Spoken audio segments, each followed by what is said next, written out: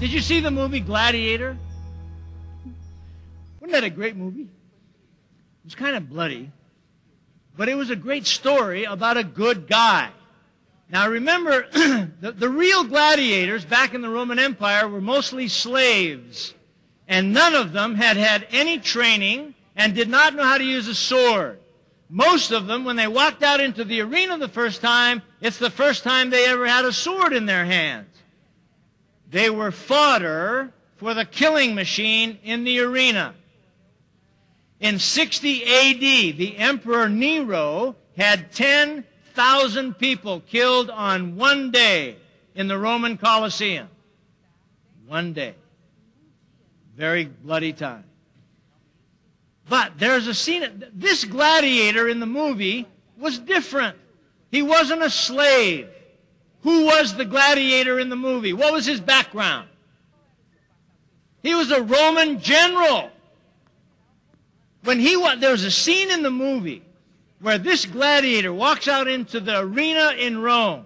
He's got his shield in his left hand and his short sword in his right hand. And as he walked out into that arena, you knew he was going to win. Why?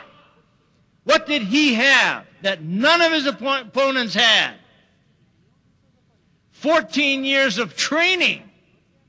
He knew how to use that shield. He knew how to use that sword. And when he walked out there, he was victorious. He won. Now, the reason I make a big issue of this metaphor, the message, ladies and gentlemen, in the ancient arena in Rome is the identical message to the modern arena in the business world in Brazil, in America, in Japan. The message is the same. Listen to the message.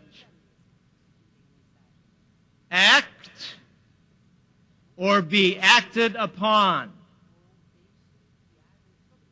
Act or be acted upon. In the ancient arena, if that gladiator didn't act, he was dead. A victory for the ancient gladiator was surviving one more day. What's the message in our modern business world? Act or be acted upon. That's why one of the 7 habits is be proactive. That means act. Do something. That means you got to have a clear vision of what you're doing. You got to know what matters most to you and be doing something about it.